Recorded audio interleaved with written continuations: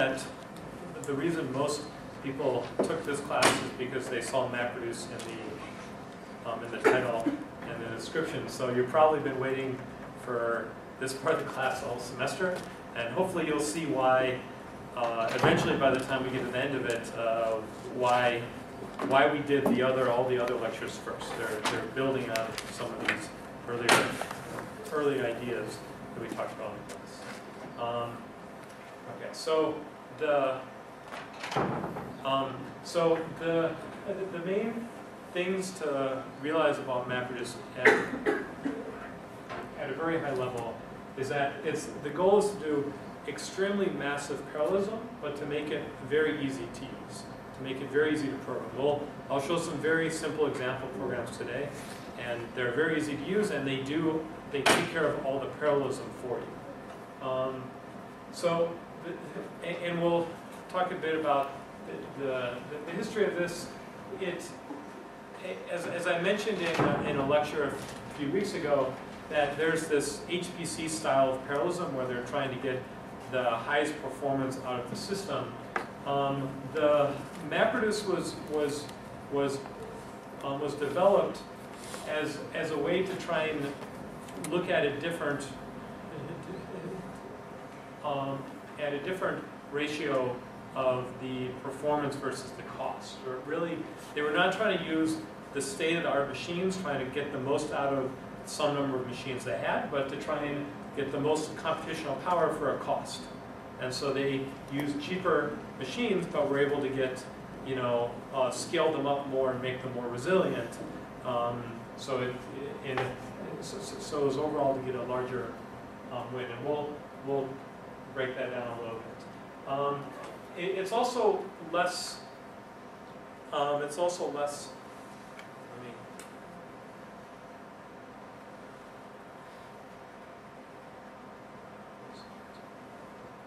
That was probably bothering you as much as me. Sorry. Okay, so it also has some basic assumptions on how the data is stored, and so it's not as general as all the other techniques. And it's also restriction on how the computation can be done.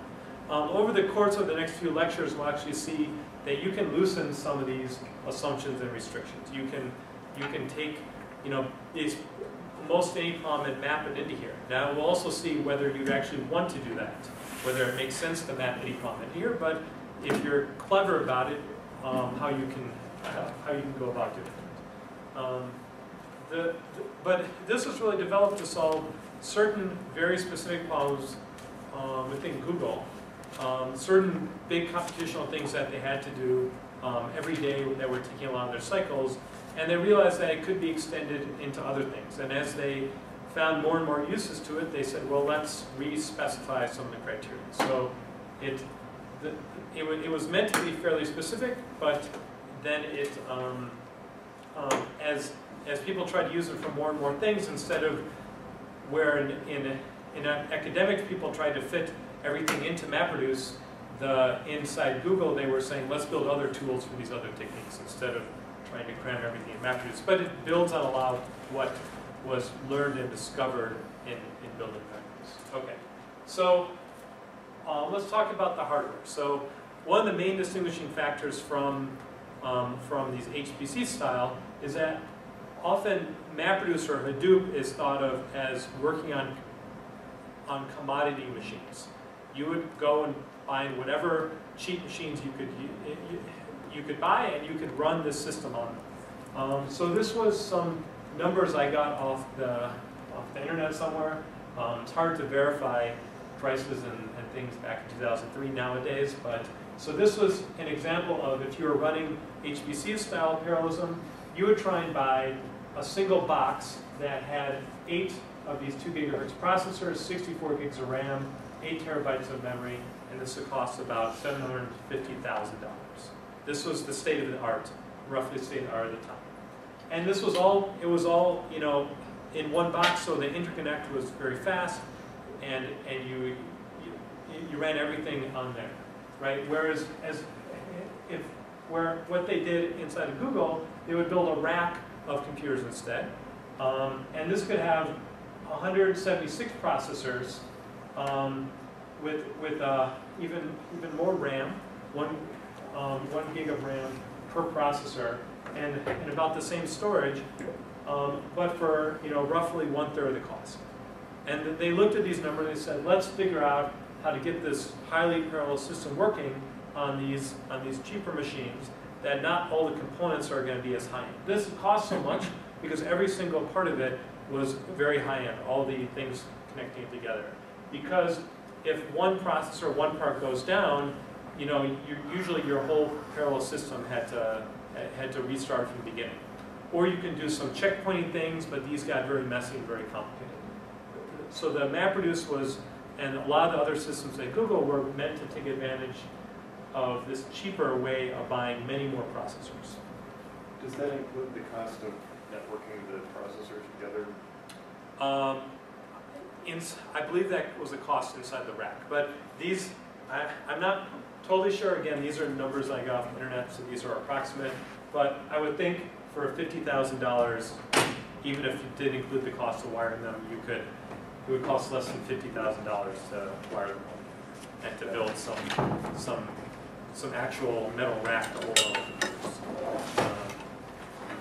on. Okay, so before MapReduce, there was one of the other kind of lasting things that has come out of this line of work is the Google file system. There's an open source version of this, the Hadoop file system, which is basically the same thing. And so the idea is you stored everything as these key value pairs.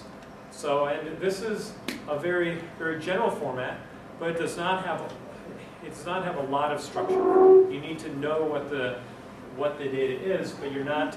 So this is as opposed to like a relational database where you have where there's a lot more structure in the data. This is very general. You just have some sort of key, and then you have all the actual data stored in these values. So you can think of just a lot of different things could be stored this way, right? If you have logs, this is a log ID, and this is the actual, whatever the log is. It could be, the key could be the web address, and then the value could be the HTML, the outgoing links, everything you need to store about that particular web page, right? Why is this considered a file system? This is to me more like a key value store. Well, this was part of the kind of the ideas which drove how the file system worked, right? Instead of trying to store, a lot of companies have been using like the Cisco database, or well, not Cisco, like Oracle database, right? Where there's a lot more structure in the data, and that really restricted how you could build a file system, right? So the first thing they said is, we're not going to have as much structure on our data. We're going to store it in this way that's key value pairs, right? So we're going to have very little structure on the data, just have these keys and these values, and store things like this. And so at the very low level, you think of the file as just the key value pairs, and then you will also, these files may have a lot of keys and values in them. You're going to block them up into chunks. Okay, so this is the next part of the file system. Because all the files are just keys and values, you can split up these keys, and maybe you could split up the values, but often a key and a value are always you want those to be in the same block. And these will be about 64 megabytes. Okay, so you can set this as a parameter. This was what Google was using when back in the mid-2000s, and this is still, from what I know, a pretty good size to use. And then they will take each block and they will replicate it some number of times. In many academic settings, like if we've got a small, like 16-node cluster here, we may only replicate things 2 times, but on Google they say they often replicate things more than that, like at least 3 times. So each block that they have, all their files are broken into these blocks, and then these blocks are replicated.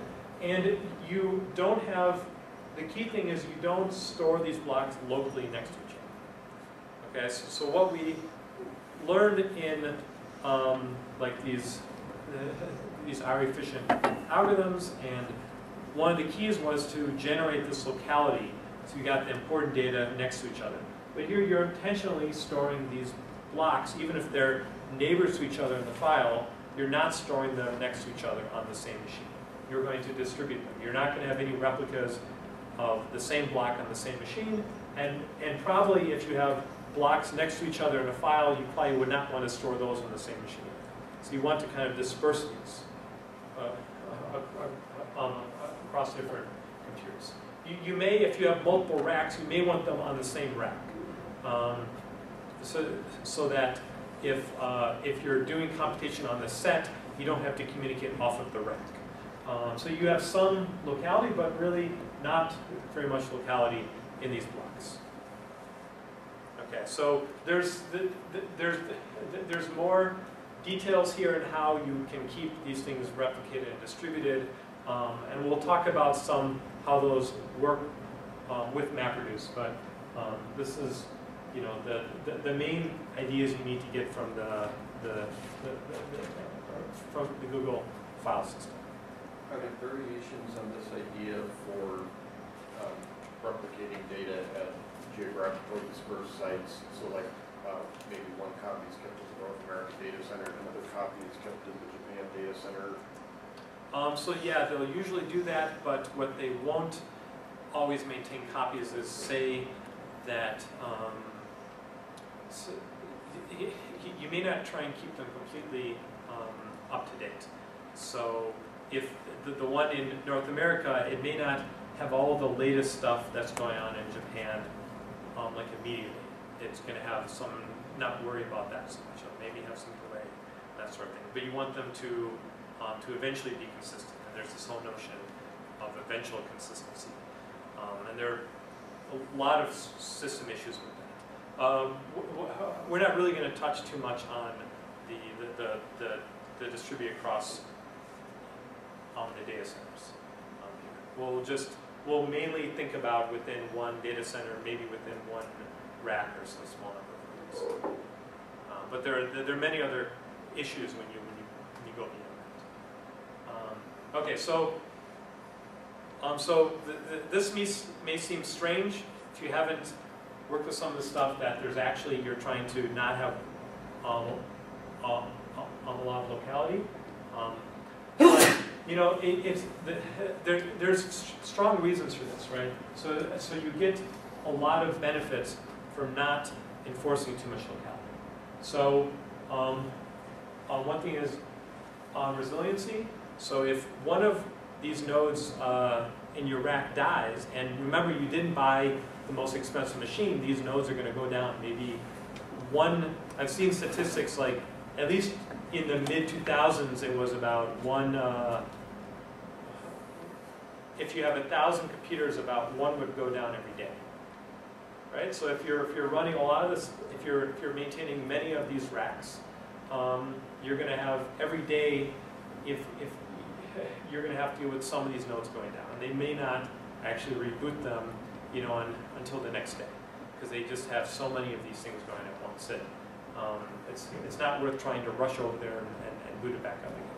So if one of these dies, because your data is distributed across different nodes, you have another source where you can get the data from.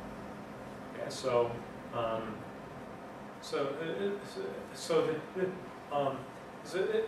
also, you know, it could be that it just doesn't completely shut down. It could be that if one of the nodes is especially slow, then you can also go and find that same data someplace else, and you can run the computation over there.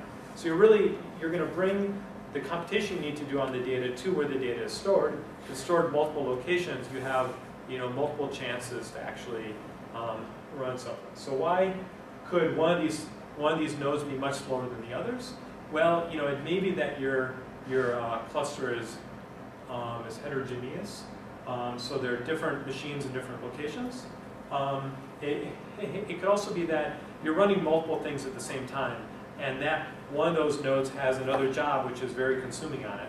So you're going to move the computation off of that node into another node that already has the same data.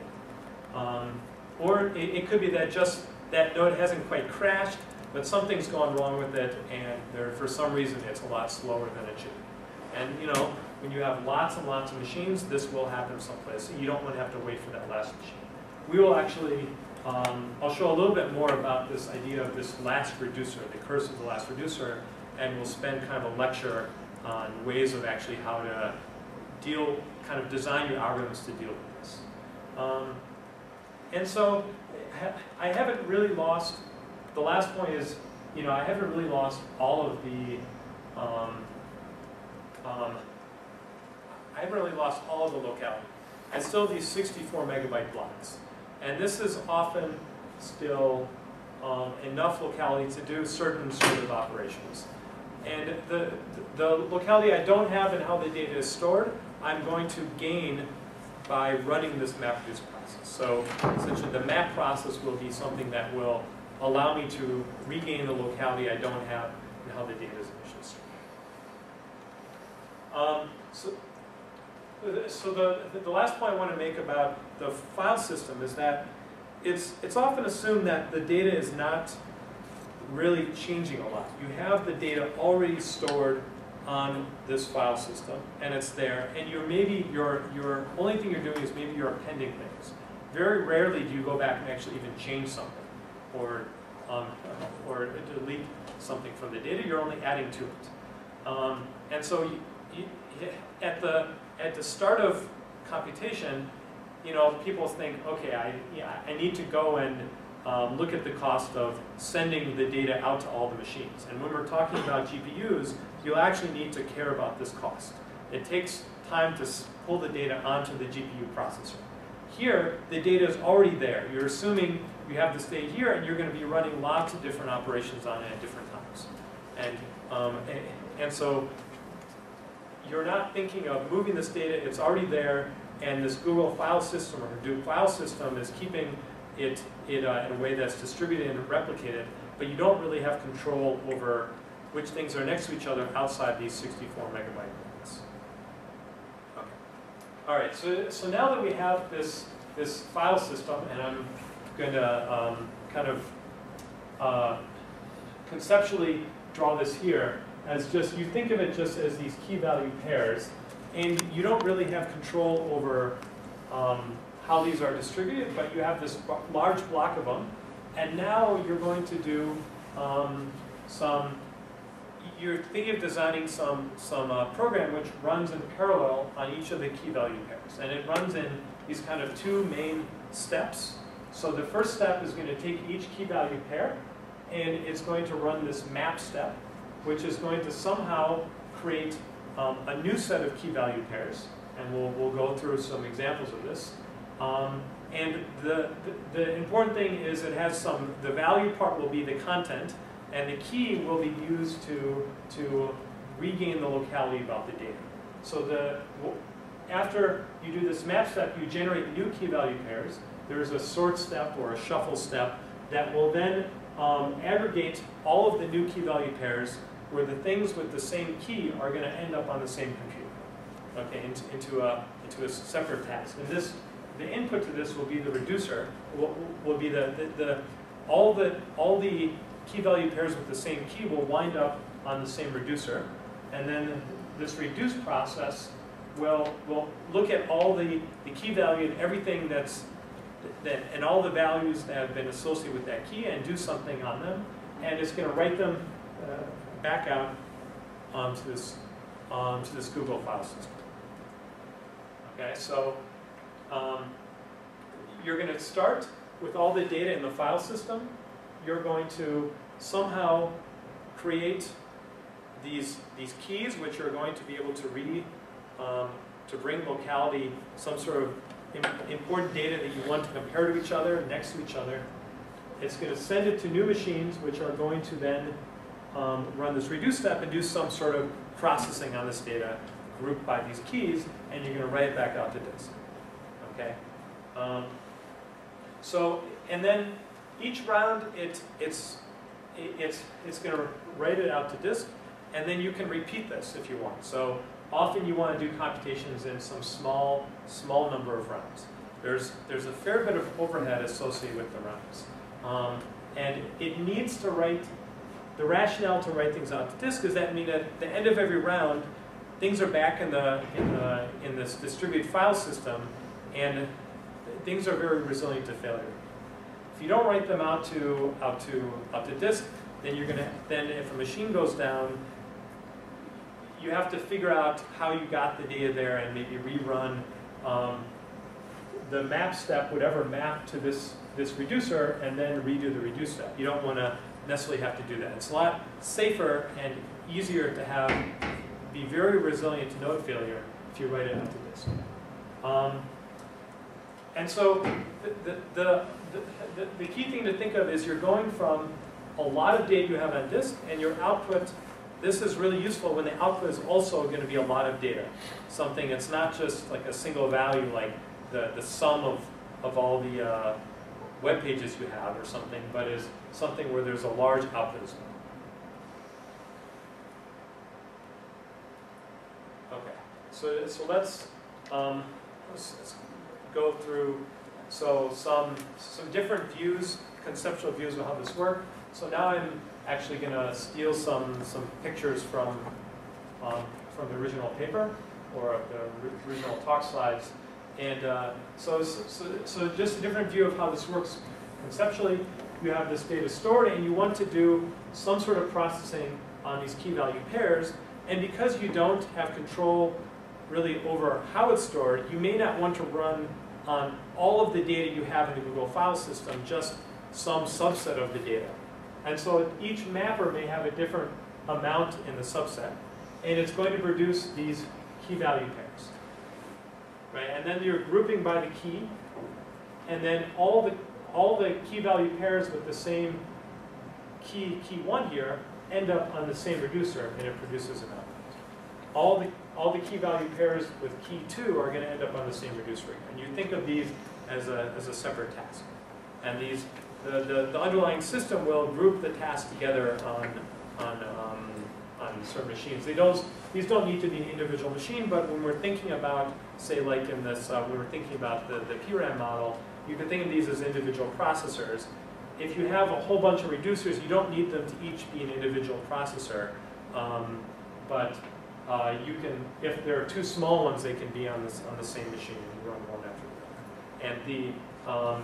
But again, from a programming aspect, you don't have to worry about that. The underlying system takes care of figuring out where all this is going. Why are there two K1s feeding into the same? Yeah, okay, so this mapper is producing 3 key value pairs. 2 of them have the same key. Oh, okay. Okay. There's okay, another so it's K1, key. K1 to There are B1A. there are 4 mappers. There are 4 key value pairs that have key 1. 2 here, 1 here, and 1 here. So here there's key 1, and then there are 4 different values. And this reducer has to do something given this key 1 and these 4 different values. So you can also think of this. So you can think of this in a parallel where these map tasks are broken up on different machines, and then it's sending using this shuffle phase is sending them to the appropriate to the appropriate machine to process, where all of key 1 is on here, all of key 2 is on here, and they tries to evenly distribute the load. And that's done by the underlying system. The programmer does not have to worry. Do we have to tweak the algorithm a little bit to avoid having network congestion? As the map phase starts concluding and we're trying to set up for the next release round? The system will try and take care of that for you. Okay. There's some algorithm design that needs to go on to try and reduce the total amount of traffic. Because if your algorithm tells you to send it, you'll have to send it, and the more traffic you have, the longer it will take. Right? But the MapReduce system will try and optimize the traffic for you. Okay, so here's kind of to answer your question, you can view this kind of as a pipelining. This is built into the system, where you think of these workers as machines. There's one master node which is controlling how this work is distributed, and it runs the first map job, and when it finishes that, it runs another one. And as soon as this one is done, the pipeline sends it to another worker, which is then starting to read it. And when all the important stuff is read, so it needs to make sure it has all of the values associated with each key. So once it is done reading, then it can reduce. So it needs to wait to make sure it's read everything. There are some ways you can do this, which I don't believe was in the original system, where you can run a streaming job on here. So we're using the streaming techniques to actually process things as they come in. You say, I'm allocating this worker is in charge of these keys, and I'm running have a running sum for each of the keys as they come in. I can process them. So doing it this way can be more efficient. You don't necessarily need to wait in these gaps where you're done reading this first one. You can already process the data associated here before having to, so you don't have to wait to start the reduce until the very end. But this is not as robust to, this is not as resilient to node failure. There are ways you can or you can make it as resilient, but it's a bit more complicated. But it's not going to save that much time. Most of the time is in here. Okay, so here's another. So I believe this was a GUI from the original MapReduce system that was running inside Google. And so this is kind of an illustration. They're running this on 500 different machines, it looks like. And so the green is the map test, and as these map tests, this is the percentage of them that's been completed, and then you can start running the reading in the background. So as soon as you've written out something with the map task, you can start sending it to where it needs to go, and then the appropriate machine will be reading it. This is the completion is done. There's only a small lag, and then once the reading part has been done, so usually the mapping is pretty uniform because usually the data is fairly well distributed, and the master can balance the load using the replicated things pretty well. But when you get to once the reading is done, you start doing these reducers, and these do not run at as consistent as the other parts. So some of these reducers are running faster than others, and what happens is you don't really have to worry about the ones running faster. At some point now, looks like 80% of them have finished, and there are some small ones which are still running, and you're going to keep running. And now looks like there are two little red lines here which are left, and you keep running, and there's still one little red line, and the final algorithm is not done until this very last one finishes. Right? So this is known as the last reducer. So when you're designing algorithmic techniques, you really need to worry about so that you don't have too much things going to one of the reducers, because the whole algorithm won't finish until this one's done. Okay. Do any of the implementations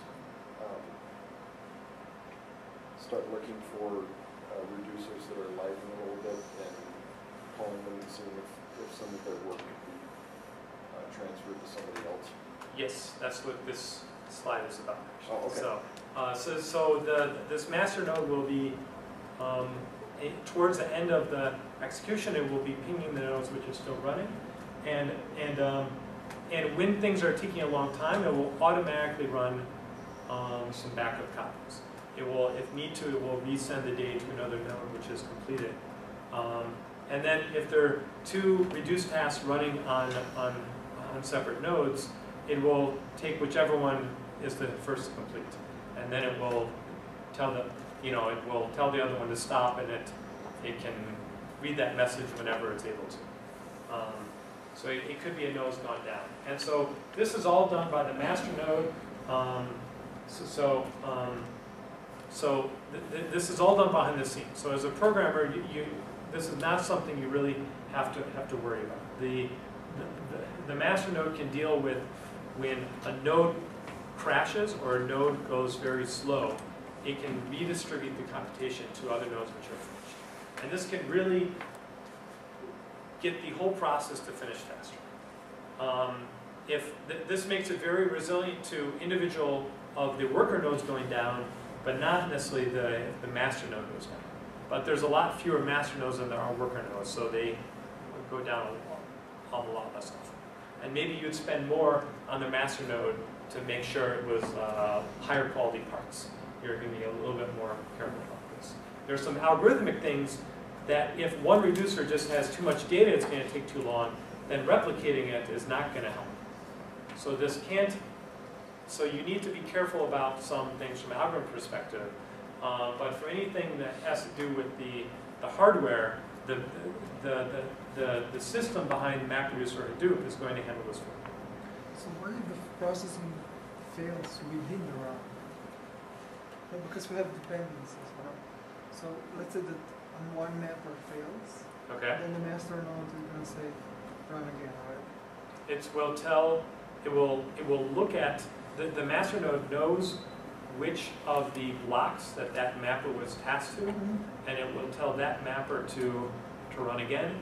If that mapper is not responding, it may actually tell other worker nodes that have the same blocks stored on them because they're replicated to go in and do those tasks for them. Okay, and then when let's say map is done, and then data gets sent to reducers, right? Then reducer can retrieve the data from different machines. And let's say that one of the reducers dies, right? Yeah. So then the master has to again check, she has to find another reducer and send all the data from all these different machines back to this guy. Yeah. And repeat this. And let's say that in the reducing step, reducer fails and a mapper fails. So then you have to repeat the whole step again. So you only I know this rarely happens, or almost. I mean, when it happens, you basically, just because of basically two machines fail, you have to repeat the whole round. I mean, the others have to wait for the whole round. No, so this is part of the reason why the assumption of blocking this, of breaking this down to blocks into key value pairs, where you don't need to redo the computation that you've already done. That was run successfully.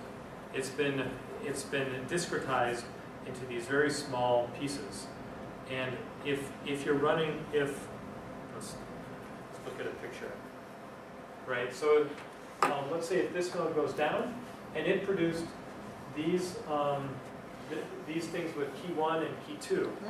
Okay, so now they're only in RAM, right? They're not in disk. Oh yeah, so these are. It's not generally written to disk in between the shuffle. If you send too much to one machine, it will try and back up the disk, but you try and avoid that. Hopefully your RAM is big enough. So these. So now this only affected key 1 and key 2 here. Okay, so this reducer had key 2, key 4, and key 5. Let's say this one completed successfully. Because key 4 and key 5 were unaffected by here, then that these two parts of the computation are finished and we're okay. Yeah. I don't have to redo them, right? And let's say this also node went down and lost key 1 and key 3. Well, now I need to go back and retrieve key 3 from this node and that node and key 1 from here. So I need to go, but the amount of work I have to do is only the ones with these key values, right? Yeah. I don't have to resend all of the information. Yeah, but you still have to do the whole round just for these key values. Yeah, right. You still have to do the whole round, but if you look at this runtime, most of the, or even this picture, a lot of the time is in this phase of the shuffle, right? And I don't need to resend, even though I have to rescan over the data in the mapper phase to find the right keys. I only need to send the data associated with the keys that were lost. Okay, and so this shuffle phase, the sending of the data, I have to send a lot less data than I did before, so this phase is not going to take us long. So it's not, so so this is not in the same model of this HPC computing where you want to get the absolute fastest runtime. It says if I'm slower by a factor 2, you know, really not that big a deal as long as these nodes going down does not cause the whole system to crash. So they're willing to go a little bit slower, and as long as it finishes, right? They want to be able to run the job and not worry about how dealing with all the hardware. It's abstracting away everything dealing with the hardware for you. And maybe it's a little bit slower, but you know, they can just throw more machines at it, and there's going to be some constant amount of time you need to spend per round, but you can really parallelize these massive things, especially if you break it up and store things as these key value pairs in these small blocks. So heterogeneity extends even to the point that some machines might be max and others might be i386 machines, and some of them might be x86-64 machines.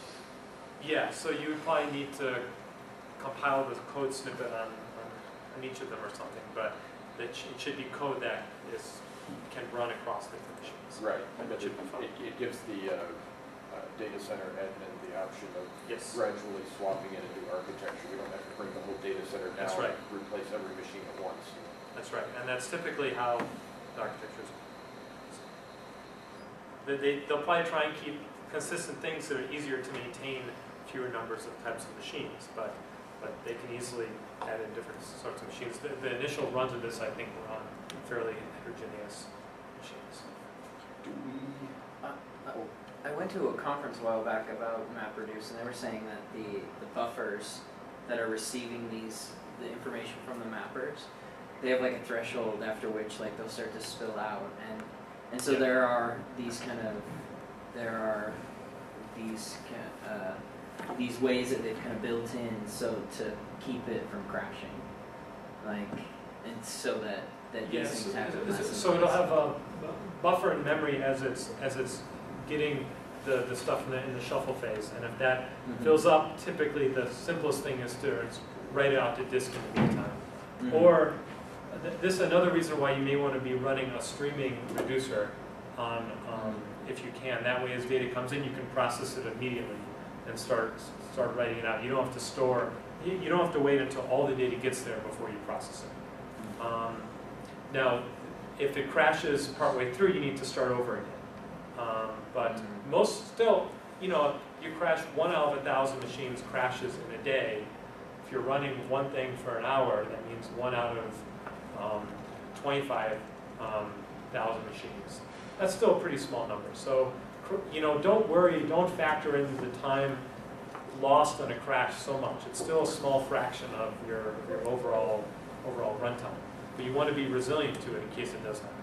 So you don't have to rerun whole things from the beginning, or you know, spend too much time on checkpointing the complicated checkpoint of the calculations. And this restricted format forces you essentially to checkpoint after every round. What does it mean, reduce shard? So it's a breaking up of the process. So these are, I believe, this isn't completely explained. This is from the slides of the original MapReduce paper. But I believe there are 500 machines, and each machine is doing several tests. And it's probably has some OS which is swapping between them or something. I'm not exactly sure. It's kind of just a visual conceptual illustration, let's call it. Okay. Question. If I'm picturing just the way things naturally tend to vary, some of the reducers are going to get unusually large loads from Yeah. time to time. Has anybody thought of ways of saying if reducer X is lagging, then we're going to take 1/3 of the data that was send to it and send 1/3 to each of 3 other reducers and see if 3 reducers can run in parallel faster than. So that is what it actually does. Okay. If one of the at the end, you'll have most of the reducers will be finished. A small number will still be running. You will, and if that is because the machine is slow, or if it has too many tasks, you can redistribute the tasks. The problem could be there's one big reduced task itself that you can't split based on the master node doesn't know how to split the node because the code says take this really big task and do this. This one task is going to take a long time. That you can't really help from the system perspective. From the algorithm design perspective, we can do something about it. And I'll mention one other trick you can do in an example shortly. You can just go through the data and check what are the size of this one round, check what are going to be actually the distributions, and then design the mapping in such a way that it doesn't happen that you will have one reducer having lots of stuff. Yeah, so it tries to do this, not spend a round doing this. You want to minimize the number. You'd rather, MapReduce was originally designed to only be just one round, and you can maybe do several things in one round, but you don't want to chain them too much because there's a lot of latency between rounds, and we'll talk about this in a bit. It tries to kind of do this automatically. The simplest way is it randomly spreads the keys, and this does okay. But it can try and get profiles and redistribute them once it realizes the size is too big. So it tries to do that already. How does it handle matrices? How does it handle what? Matrix. If the data set is in the form of matrix, like Yeah. right now the data set is 1 by 1, right? So it's reading them and then producing key So values. there's a long history of ways to try and parallel matrices, either in columns or in blocks, and you can program this into MapReduce. I've got some notes on different ways of doing that, but I wasn't planning on necessarily going through them. I talk about that in my data mining class. I do a lecture on that because the PageRank operation is really just a big matrix multiply. You have to do it over and over again, and there are different ways of trying to distribute this matrix multiply operation. You kind of want to think of each element of the matrix as a key value pair. The key is the 2 indices and the value is there, and then split them up that way. But you want to not completely split them up that way. You want to group them together so you can not have to worry about replication so much. And there are certain things you have to worry about. We'll go through other structured data examples that talk about some of these issues. We probably won't talk about matrices, but I've got notes in my data mining class where I discuss that. And there's this book, Mining Massive Data Sets from Stanford, that has like a chapter on different techniques for this. That's a good resource. So, okay, so let's. One more question. Okay. Why is a round so expensive? It's just one round. Because It's it writes it's involved in a round is usually moving a lot of data and is writing out to disk. Nowadays actually writing out to disk can be slower than actually moving the data on the network. But the reason they write out to disk is for the resiliency. So after a round you can then recover, you can completely recover because you've written out to the HDFS or the Google file system. Now we'll talk about at the end of this lecture some ways around that, and there's been kind of some maybe like a breakthrough in the last couple of years of a way to avoid so much latency on the roads. So maybe let's delay this discussion a little bit. Okay, so let's go through. This is the canonical example. This is like the hello world of MapReduce. So who's seen this word count example before? Okay, so maybe a third of you. Okay, so it should be easy. This is a specific thing. Your data set is a bunch of documents and they're full of words. So they're a key value pair. You have a document ID and the values are just a list of words, say separated by white space, or you have an iterator over. So then the map base is you're going to process, now you're going to go and process each word in the key value pair and create a new key value pair, which is the key is that word and the value is, the goal of the word count is for each word you want to know how many times it occurs in all of the documents you have, right? So, so the word apple, you want to know how many times the word apple occurs. You want to know this for every single word, okay? So the mapper takes a bunch of these documents and produces for each word a key value pair. So now, for one key value pair, I'm creating many different key value pairs, one for each word. And then in the reduce step, I'm magically, somehow based on the system, going to have all of the keys with the same word on the same reducer, and they each have a count associated with them. In this case, it's always going to be 1. And so the reduce step, I'm just going to end up writing on a key value pair where it's the word and it's the sum of all the counts. And I know all of the keys from the map step that have the word, say, apple, are going to be on the same reducer, so I know this is going to be the right answer. So in all the transferring of the data and the parallelism is all taken care of. Okay, so what's the problem with this approach? Well, what could potentially go wrong with how you design this? If we have the number of words repeating so many times that one reducer can't handle it. Yeah, right. So you have to take care of that the same word is going to more than one reducer, and then you have to sum both the outputs. So you could do that. So for instance, you know, there are these large corpuses where the word the occurs 7% of all words, right? So if you want to parallelize this with 100 machines, one machine is going to have about 7 times as many, at least 7 times as many key value pairs coming into it as the average machine, right? So this reducer handling the is going to take a lot longer than any other reducers, including, you know, many reducers one after another, right? So this is going to take too long. It may even be too much to fit in memory, right? So one way to do this is to have an extra round where you send it to multiple machines, where you say you profile and realize that 7%. So you also add in the key, the word the, plus some like random values. So you kind of split this up among 10 different possible keys, and then you have another round where you do this. This becomes complicated to figure out when you actually need to do this. You have to know that the word the is going to occur a lot and hard code this in, or maybe you could do it in the system, but you don't want to put in special cases like this. So for this case, there's actually usually a simpler way you can handle this.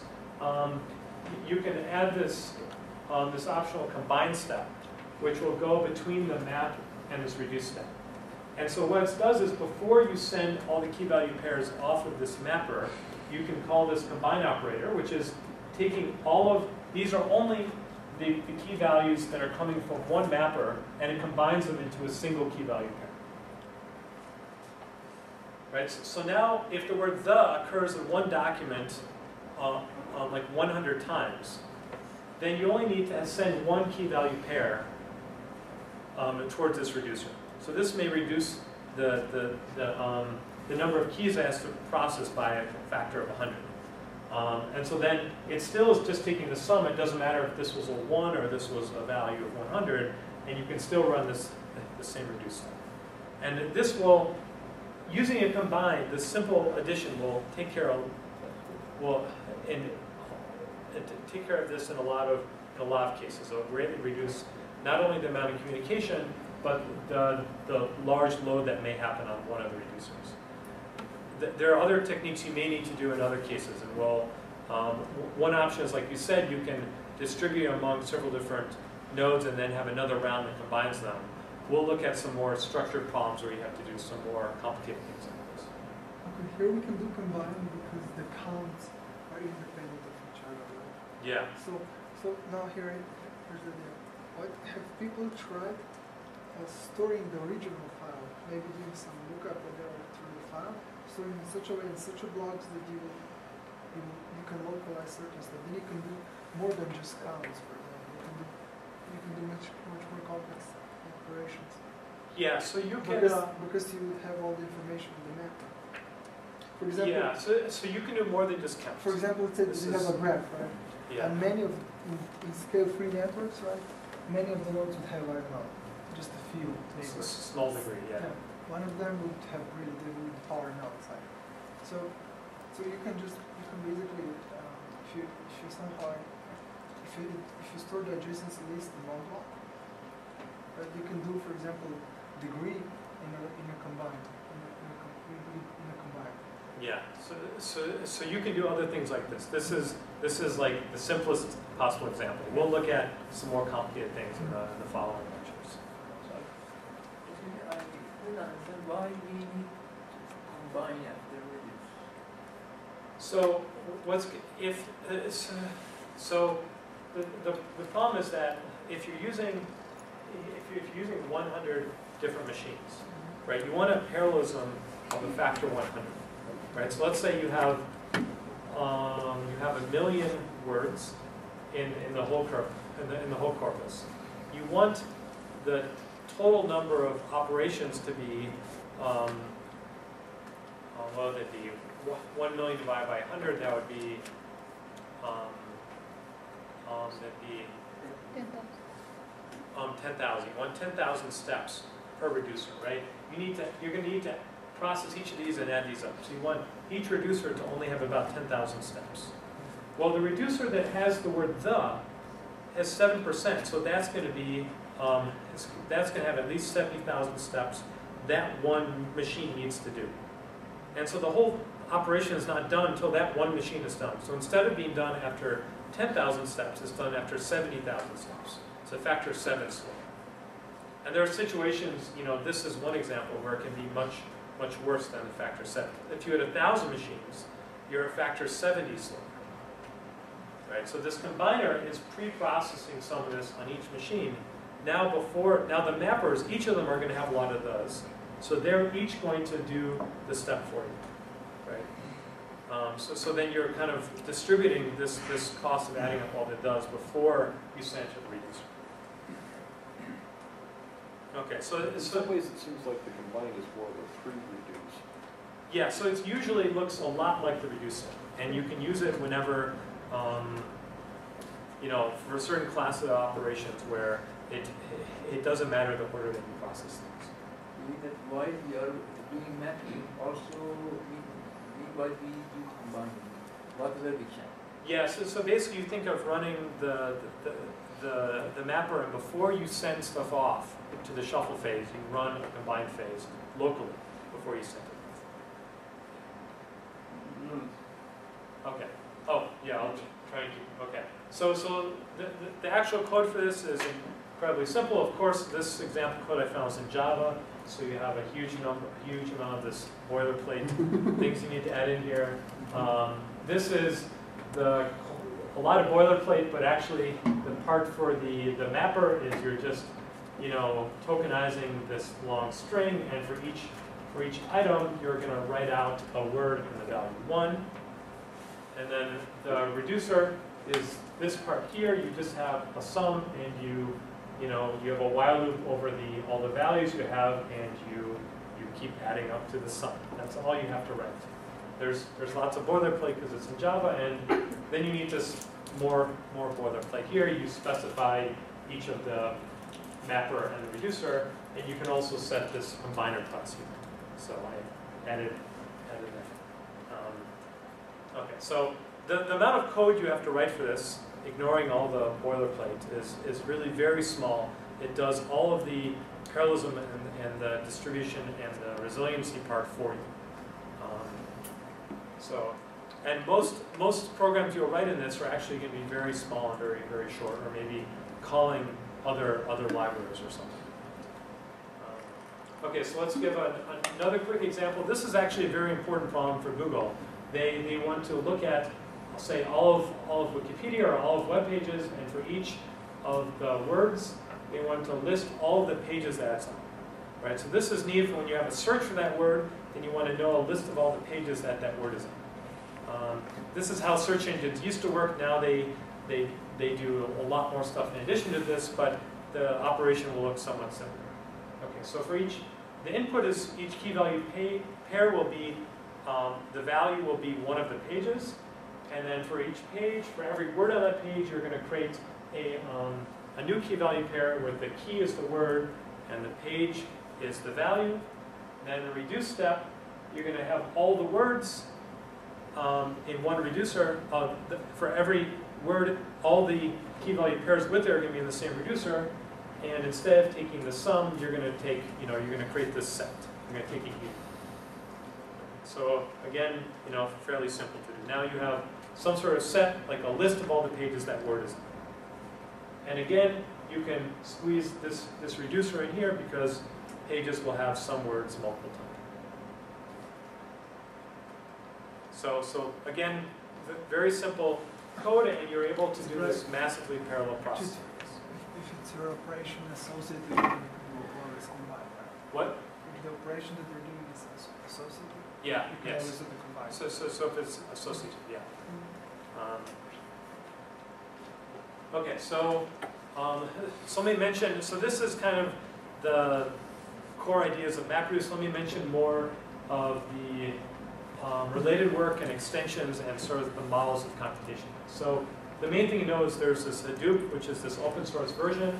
So Google, so MapReduce was around 2004 is when it was published, but it was operational around 2003 inside Google. And Hadoop began around 2005. It was mainly developed in Yahoo. It took until around really 2008 where it was really stable, and the source code was like officially released around 2009. So it took a long time for this to kind of get going, and it's written in Java instead of C++, so it has a little bit more overhead because of that. But once this happened, it led to very widespread, very rapid adoption inside industry and inside academia. People started experimenting with it, seeing what they could do, and really, this is really when the field really blossomed. Inside, it was a powerful tool for Google, but other people weren't able to do this. So even though Google published a paper on it in 2004, it was like 5 years before other people got to really start using something similar. So an important thing to know about this, and I've mentioned this already, is the notion of these rounds in this algorithm. So in the things I showed you, the two examples, they only need one round. And this was kind of the main idea, that you'd have one or a very small number of rounds. But a lot of types of algorithms, especially say machine learning and data mining, are very, very iterative in nature. Any sort of gradient descent, like Lloyd's algorithm for k-means, you're iterating with this stuff. Singular value decomposition, the power method is very iterative. So if it requires, often things that they have what's called linear convergence, they require a logarithmic number of rounds.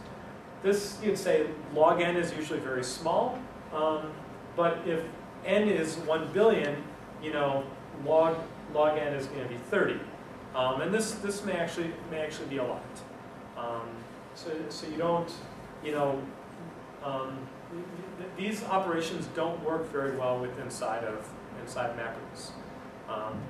So it really puts a premium on rounds because it writes things back out to disk for the resiliency. There are certain systems, often in academics, that have come up where you don't always rewrite stuff to disk. Usually I'll talk about one specific one a little bit later, but often they're very specialized for specific operations, and they will sometimes lose a lot of the resiliency properties that makes it so widespread in use.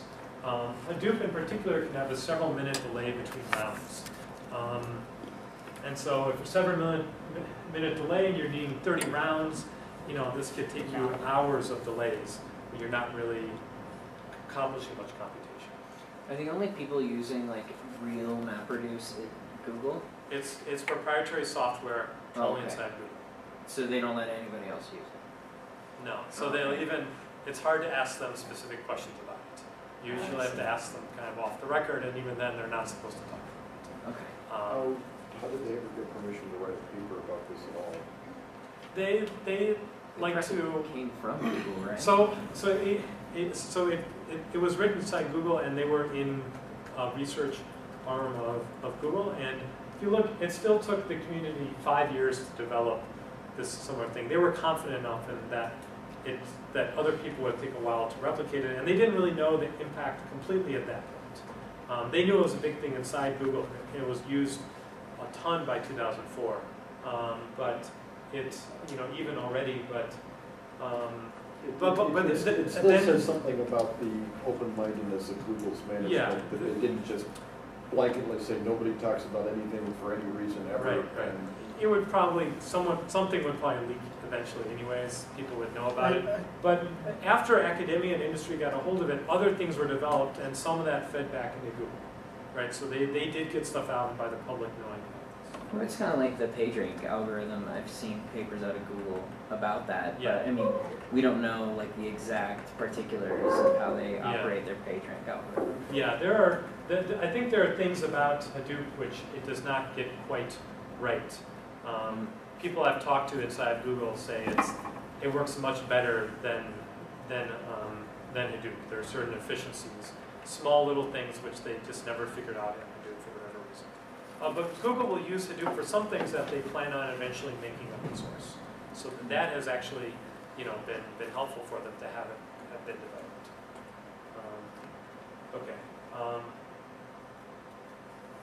Okay, so one thing specifying this round is one of the, kind of from an academic perspective, one of the first modeling things, and I'll spend some more time on another lecture on the specifics of this model, but that you really want to look at how many rounds it takes to complete something. That was kind of the main thing you want to minimize. The amount of communication you could have inside of a round usually was not going to be so much. This really stressed the number of rounds. This was a very coarse model. Could you do something in a constant number of rounds, in a logarithmic number of rounds, in a log squared number of rounds? These were kind of the coarse-grained things of this model. It had very basic restrictions on not having too much data on any node, but it was pretty coarse. People started developing and formally analyzing algorithms after this paper. If you remember the BSP model we talked about, this is a model of parallelism where you process things in these discrete steps, where there was no shared memory, where you did processors on each node, and then you had a step where you sent data to the other nodes, and then you waited till all the sending was complete before the next round of computation. So this should look a lot like MapReduce, but this was in 1989, so people have been studying algorithms in this model, for already many years.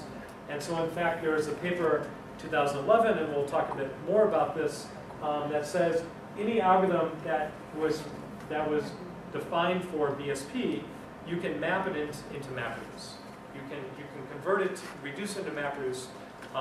This is not the most efficient reduction, but it showed that a large class of algorithms could be mapped. And so you could get this as a blueprint of how to do it, and then you would often probably do a lot more low-level tweaks to get it actually efficient on the side of MapReduce.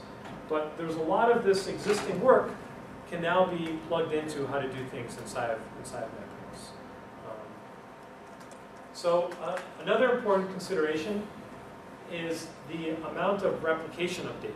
So let me talk through an example here. So let's say you have two sets and you want to do a certain type of join on these things, right? So you have sets R and S, and they're both the size of about 10,000. And what you want to do is look at every pair of items, one from each set, and apply some function. If the function ends up being 1, then you want to list out this pair. Okay, so you want to, so you have two types of, you can have, maybe you're running like a dating website, and you have, men and women, and you want to see if they're compatible. If they're compatible, you want to list out the possible pairs, right? So you have to do something like this. So the first way of doing this is you can say, okay, let's make n squared different reducers. Each pair RS is going to be one key, right? So then each of these is going to be a reducer. the problem with this is that you're replicating every value R n different times, right? So the replication rate here is really high. You're replicating your data. And at this scale, you're starting with the set of size 10,000, you're ending at a set of size, what is this going to be like? It's like 100 million, right? So you're exploding your data doing this. This is not practical, right? Another option is to say, let's just have one reducer, and we're going to send all of R and all of S just to one reducer, and then it'll do all the checks.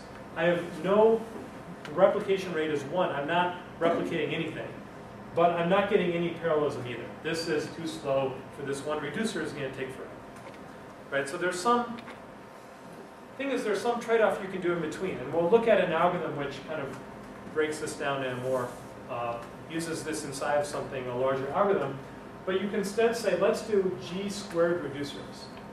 Okay? So each of the reducer is going to get 2 groups. So each of R and S I'm going to break up into G groups, each of size n over G. And each of the reducers is going to get 2 times n over G different things, right? 1 group from each R and from S. And then it has to do these n over G squared operations. So if G is 10, so you have 100 machines, then it only has to do 1,000,000 operations, which is much less than 10 million. But the replication rate is only going to be 10. So the replication, I'm only replicating things 10 times. So my memory only has to be so much bigger. And so there's been very recently just in the last year this is coming out, some really analysis of if you factor in limiting how much replication you can do, then you can really understand the limits of certain algorithms. Sometimes, in order to do something efficient, you need to have some replication rate. Say a factor 10 here, you can save a factor 100 in the runtime. And there can start to study these trade-offs. Depends on how much memory you're willing to spend in this replicating versus how much time you're willing to save doing this. So often you'll hear people from Google say, if there's a problem, we're just going to throw more machines at it. They say, they think we'll just do this. We'll have n squared reducers, really. But you're not only doing that, you're also replicating each data set n times. So memory is blowing up as well. You want to figure out what is the right trade-off here. Okay. So another thing I mentioned is that MapReduce is really important when you're going from many items and you're writing out many items onto disk. But often you want to compute some sort of simple statistics on your data, right? You want to say, what is the average time someone spent on a certain web page? That's a single number. You don't need to write this out to the HDFS or the Google file system. You somehow want to get this number. And so these are 3 different systems developed inside Google. There are some related ones inside of the Hadoop system. But they allow you to do certain sorts of queries and have different trade-offs between they try and not worry about some of these queries you need to do several rounds. You're kind of filtering something down to a single answer. And so but you're going to need more rounds in the process. So it's going to try and keep things in memory without writing stuff out to disk as much. And say if something fails, well, I'll just go and recompute it. And most times something fails will be at the very first step. And there are different tools for trying to look at these trade-offs. And these are examples of tools where people were trying to do stuff in MapReduce. Like if you look at Hive, which is part of Hadoop, it's really trying to allow you to do SQL on top of Hadoop.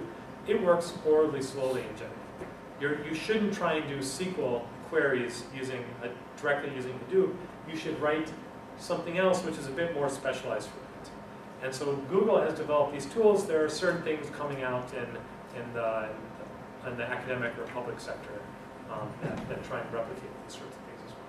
So you're saying that a MapReduce task should not be making SQL queries or should not be trying to process SQL queries? So what happened is for like people in industry, they knew how to do SQL queries. And they wanted to use Hadoop because it was very parallelizable and resilient. So they wrote a front end at the time. and they wrote a front end to allow you to do SQL queries, and it would be processed by Hadoop. You know, it ran really slow. It was, you know, you're probably better off trying to get your data in some sort of, you know, a NoSQL database than doing that. But people tried to do it. There are better ways of trying to do it, and maybe we'll discuss some of this in one of the other lectures, some of these other techniques. But this is built on the same Google file system, HDFS. So the basic data storage and resilience is still there in the same way. It's just a different way of slightly different way of processing the data.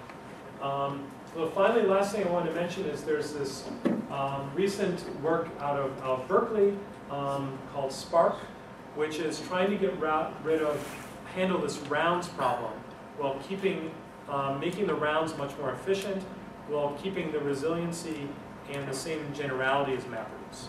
Other systems had kept the resiliency of MapReduce, but they're very specialized. This kind of says, basically, almost anything you can do in MapReduce, you can also do in Spark, but it will not write things out to memory every time. It'll try and keep, try not write things out to disk every time. It'll try and keep as much in memory as possible. And it does this through this idea called these resilient data, distributed data, where the things it keeps in memory, that machine might crash, you might lose it, but it stores it in some distributed way. So it knows this, so you can, using some ideas called lineage, so you can quickly recompute it if you need to. Without having to actually store the data, you can quickly recompute whatever those values are. And this allows you not to have to write everything to disk every time, but still be able to recover from crashes with nearly the resiliency of MapReduce. And they can't compare to MapReduce because it's not open, but they compare to Hadoop, and they reported things like 20 to 40 times speed by not having to write out to disk every time. So these avoiding all these IOs really has these really large improvements. And in particular, for sorts of iterative algorithms that are really needed in machine learning and data mining, these are really important things to do. So there's a package on top of this called Shark, which allows you to do a lot of these machine learning and data mining queries. And this is much faster, but it's the same kind of flexibility and resiliency and ease to code that you have with MapReduce. All right, so that kind of catches you up on what has been going on with MapReduce. The next few lectures we'll be looking at specific algorithmic techniques you can do to design to kind of make sure things will run fast without worrying about, say, too many rounds or getting stuck with a really large reducer.